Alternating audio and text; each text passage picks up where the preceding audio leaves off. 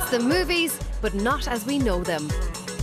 These film fans in Berlin are testing out a new dimension in the cinema universe.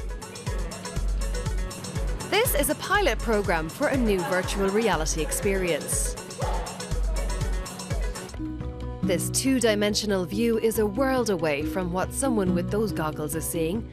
The first virtual reality productions are short films, featuring 360-degree vision and generally shot in 3D.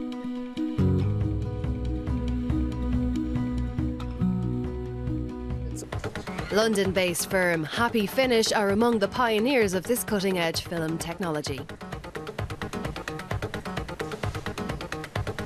When I'm watching the movie on the screen here, I'm having to use the mouse to move around like this.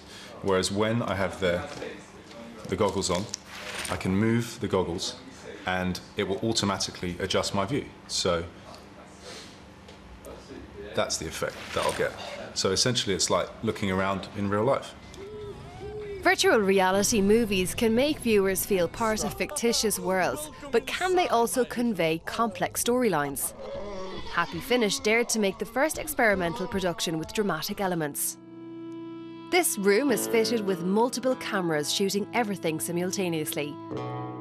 Viewers are guided by sound and lighting effects towards where the action currently is, to prevent them looking the wrong way and missing something in the plot.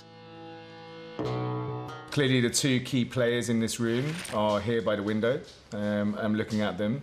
But having the ability to look around the room gives me more information, gives me more context that I'm actually there. I'm part of the environment. I have presence in the experience. And also there may be things that are surprising that you can reveal, which don't necessarily play a part in the plot of the narrative, but add to that context.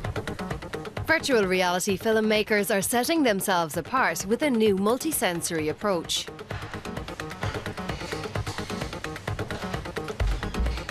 It's so closely connected to your sensory experience in a way that cinema isn't. So in VR we have visual stimulation, audio stimulation, stimulation of being able to see our hands potentially, interaction with other people.